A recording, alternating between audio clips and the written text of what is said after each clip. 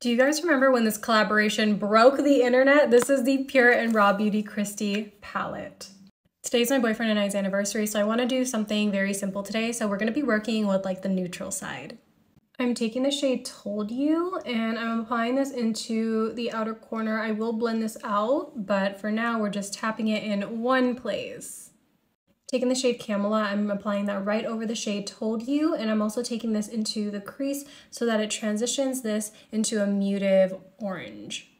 We are revisiting the shade Told You and we're applying this into the crease just to really darken things up. Applying Golden Ticket onto my lid area. Such a gorgeous look.